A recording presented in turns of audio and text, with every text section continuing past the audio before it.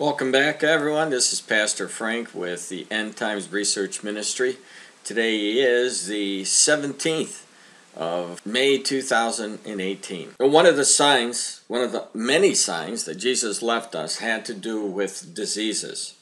And I've been issuing warnings in relation to this prophecy for many, many years. And over the course of the years, the different warnings that I've given about the different diseases have come to fruition, not because I'm some prophet or anything, but because it's already written in the Bible that these things were going to happen in the last days. And all I'm doing is pointing these things out. So when it comes to pestilence, for example, and we heard of cases of Ebola that are coming faster and faster and more people being affected, it's really easy to predict that this disease, although it seemed to be eradicated, will be coming back again, and it has. And I want to give you the latest information on that. Now, I've given you many warnings about these different types of diseases that are coming out now and mutating and making it extremely difficult for the medical people to get a grip on. This article from the BBC came out 48 minutes ago. DR Congo Ebola outbreaks spreads to Mbandaka City. So let's hear what the report had to tell us. The Ebola outbreak in DR Congo has spread from the countryside into a city, prompting fears that the disease will be increasingly hard to control. Health Minister Oly Ilunga Kalenga confirmed a case in Mbandaka, a city of 1 million people about 130 kilometers 80 miles from the area where the first cases were confirmed earlier this month. The city is a major transportation hub with routes to the capital Kinshasa. 44 people have been infected and 23 people are known to have died. Ebola is a serious infectious illness that causes internal bleeding and often proves fatal. It can spread rapidly through contact with small amounts of bodily fluid, and its early flu-like symptoms are not always obvious. So do you remember the last time that we saw the Ebola outbreak? It came from Africa. It spread to many different countries, including the United States, where they flew in one of the nurses that were treating some of the patients over there in Africa. At this point, no one can really say how well this is contained or what may happen as far as it's spreading like it did in the previous years. All we know that it's back again, and we know that this is one of those plagues that are really difficult. It starts to spread. But the bottom line is this: Jesus told us that in these last days we would see pestilence, and obviously this is a prime example of one of those diseases that he was warning us about. So the last time that this happened, there was a lot of problems because it did spread so fast throughout the different communities, and when people were traveling, they were spreading Ebola without even knowing that they were spreading it, until the government agencies saw what was happening and they finally put a stop to it. But not until many people had passed away. So let's watch the developments that are taking place right now in this city. And it is, by the way, as you saw in this article, one of the major transportation hubs. So that can't be good if some of these Ebola patients start moving around like they did in previous years and infecting other people. So let's keep our eyes on that as well. But let me just say this.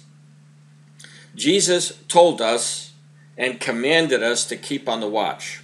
And so as stewards of his word, or children of our Messiah, our job is to do what? To keep on the watch. Now, a lot of these things that we're watching, it's not good news. You know, people dying from diseases and major eruptions from earthquakes, or as you can see from the volcano in Hawaii, displacing many people, and horrific events that are taking place around the world, massive floods. By the way, all of these different things are signs of the last days, the birth pain signs to Jesus Christ, everything that I just mentioned to you. You'll see it in the scriptures. So at the same time as this is going on, this particular sign we see in the Middle East, which is another major prophecy that is going to be fulfilled soon, that involves Turkey. Let me show you that one.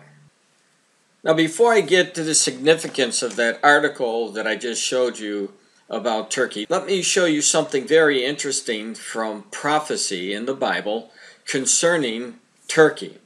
And it has to do with Revelation chapter 17, verses 10 through 12.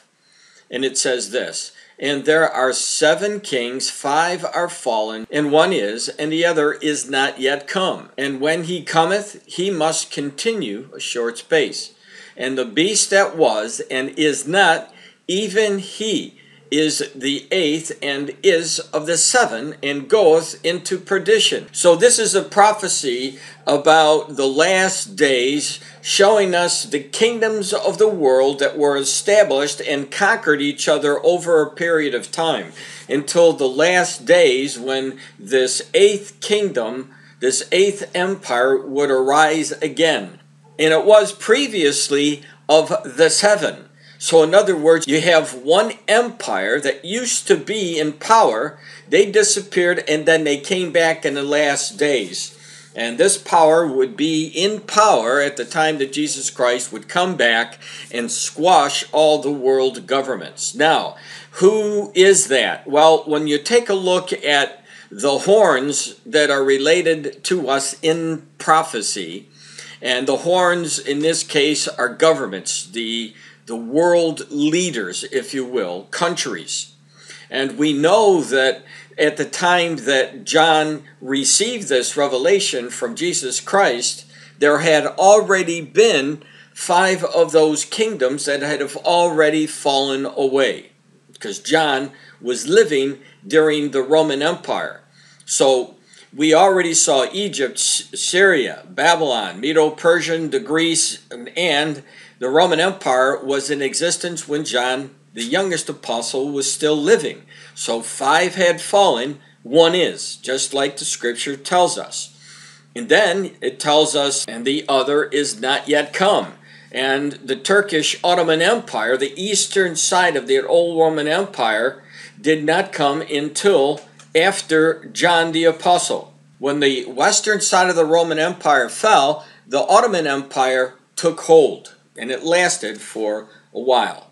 So, now that Turkey was part of this 7, as you see in the scripture in Revelation chapter 17, Turkey would reemerge again as the 8th, making it fit with the Revelation chapter 17, because it is not yet come, and when he cometh. So, Turkey is the only one that actually fits, and this is why I put this in my book, and this is why I'm watching it. Not only that, but the Lord revealed to us about the 10 horns.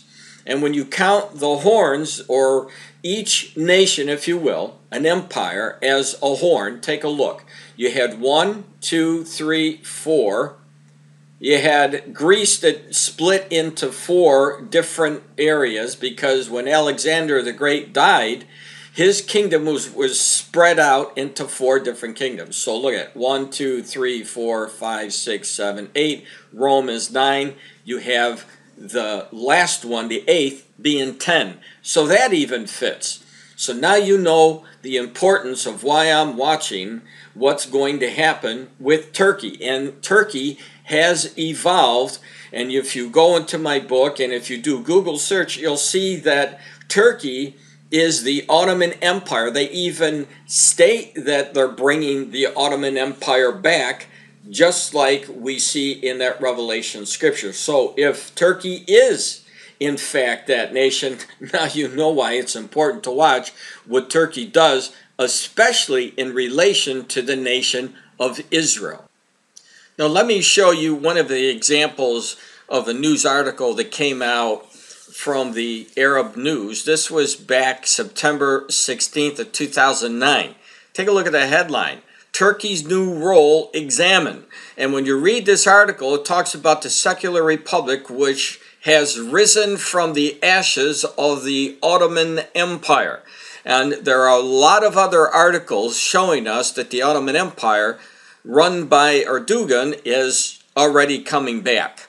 So very significant in the news when we talk about relation to Bible prophecy, and specifically those nations that are named in Scripture.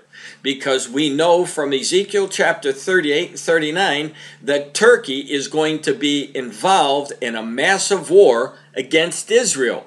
And when you see the rhetoric that's being spewed right now by Turkey, you'll understand the importance of what you just saw here from Revelation chapter 17, verses 10, 11, and also Ezekiel chapter 38 and 39. Now, very briefly, let's go back to the article that I showed you in the beginning of this video that came out May 16th, and this was yesterday. Erdogan, Turkey will not allow Israel to steal Jerusalem from Palestinians. Now, you can read this article, you can Google the headline and read the entire article yourself, but this right here is the most important part of the entire article.